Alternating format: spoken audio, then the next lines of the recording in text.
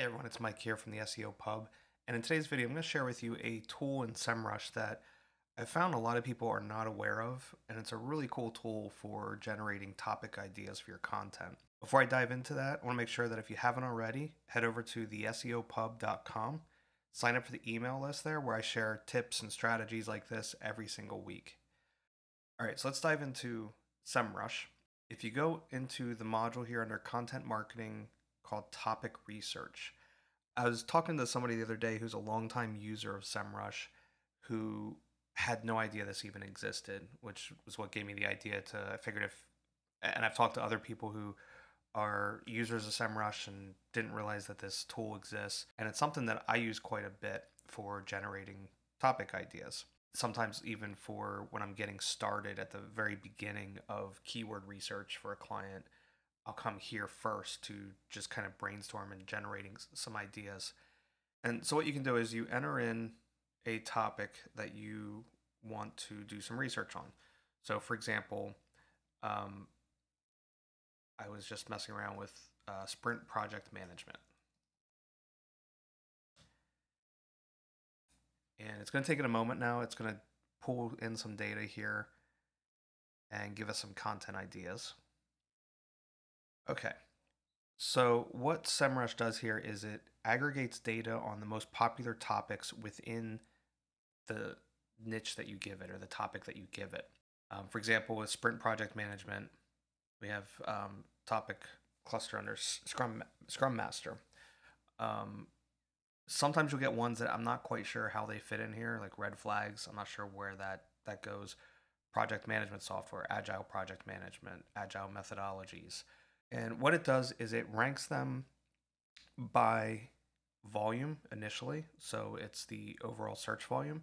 You also have these options where you can go by difficulty or topic efficiency. Topic efficiency is an interesting one. It's kind of a combination of search volume mixed in with keyword difficulty. So, or how difficult it would be to rank for some of the topics in there. So it's kind of a blend of the two, and I'm not sure how much they weigh search volume versus how much they weigh the keyword difficulty, but it gives you topics that could be easier to rank for that are within your topic cluster. But I'm going to just stick with the volume here. And what they do is they give you these cards. For example, we can look at project management software, and it will show the top headlines, basically the top pieces of content under that topic, as well as some questions. So, and you want to pay attention to these bullhorns here. The green means that it's highly relevant. Dark blue is a little less relevant. Light blue, less relevant still. And then the gray means it's not quite as relevant in the eyes of Semrush in this topic cluster. Over here are questions. These are questions that are found under the topic, and what they do is they sort them by, now this one only shows what, how, and which, but they'll also have, let me go to another one here. Yeah, they'll have more is, if we go Scrum Master, how, can, does. So it'll break down the question. So if you can either look at all of them, or if you just want like the how-to type questions, you can look at the how, the what. But I usually stick with kind of the all questions. And between the headlines and these questions here, I get a lot of topic ideas and things that we want to cover on my client websites that maybe we haven't covered yet or haven't covered in enough detail. This is just a great way to brainstorm ideas. Of course, a big buzzword right now within SEO is topic authority. And this is a great way to make sure that you're covering multiple areas of a topic. And I don't put a ton of weight always in, the search volume matters, but sometimes when you just care about topic authority, it's not always about search volume, but about covering a topic entirely. So even though, what is sprint and agile only gets searched 390 times a month, I still probably want to cover that topic or make sure that's at least a piece, a section within a piece of content that we already have. Okay, but if we go back up to the top here, so may find things like daily Scrum meeting is definitely a topic that I'd want to make sure that we're covering.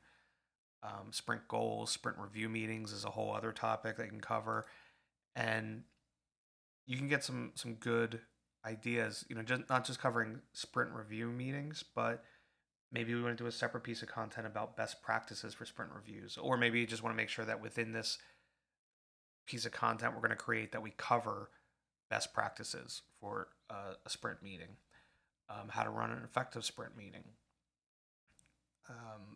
And then we can look at the questions too. There's 41 questions here that have pulled up, and we can search through those for either topic ideas or heading ideas, or even maybe an FAQ section or FAQ page that we want to create. A lot of ideas, a lot of brainstorming can come out of this little simple tool. If you want to, if you find something that you like, for example, I like this sprint review meeting best practices. You can add it to your favorites. 3 steps for a sprint review meeting. What is a sprint review? I like these ideas, so I'm going to run how to run an effective sprint meeting. What is the purpose of sprint review? How to prepare for sprint review planning. So I like these questions, these topics. So you can click on there and it will save it into your favorite ideas. And then I can go over here and I have all these saved over here. Now, if we go back to the content ideas, they do give you a couple other reviews besides the card. The cards is the one I like the most. They have the Explorer, which just breaks it down by subtopic. Rather than the cards, it's just kind of a list, like more like what you would see in a spreadsheet. Overview is just a really basic overview of kind of the top headlines according to backlinks and top 10 most interesting questions under sprint project management. And then they have a mind map view. I don't really particularly like this view. It doesn't do anything for me. It's especially on bigger topics like this, it just feels kind of useless. It's just too much, just isn't really efficient to me. But it is there if you like that. Another cool thing that they do is you can actually enter a domain in here and see if a website has covered a topic, or at least if they're ranking for one of these topics. So for example, if we're talking about sprint project management, we want to see what ClickUp has done in there. And we're going to click Get Content Ideas. I'm going to go back to the Topic Research tab, and it's going to load this up. And actually, I already did this one already, so I'm just going to pull this up. And if we go look at the cards again, what it does is when you see this green, that means that ClickUp has an article within this topic that's ranking in the top 10. So if we go to story points, one of these articles here is ClickUp. There it is, this one. So what are agile story points and how to calculate them? So all these ones that are highlighted in green, you can see how much content ClickUp's put out there about this topic, and gives you an idea too, if you care about topic authority, if you know that there's an authority site within a topic, you can put them in here and kind of see which one of these topics are they hitting, and you want to make sure that your website is doing the same. So that's it for this tool. Again, it's a really simple tool within Semrush that I know there's a lot of users out there that aren't actually aware of it. I was talking to somebody last week who's been using Semrush for a couple years and had no idea this even existed. So definitely something worth checking out. It's a great tool for generating topic ideas. It's also a great place to get started in keyword research if you're entering a new niche, or you're working with a new client and you're just not quite sure where to start exactly with the content. This is a great place to go if you have some broad topics that you want to cover, just to start getting familiar with them yourself and getting an idea what kind of content's out there, what kind of content is popular for people within this niche, and making a plan from there. So that's it for this video. Again, if you haven't yet, make sure you head over to the SEOpub.com, sign up for the email list there, and I'll catch everyone in the next video.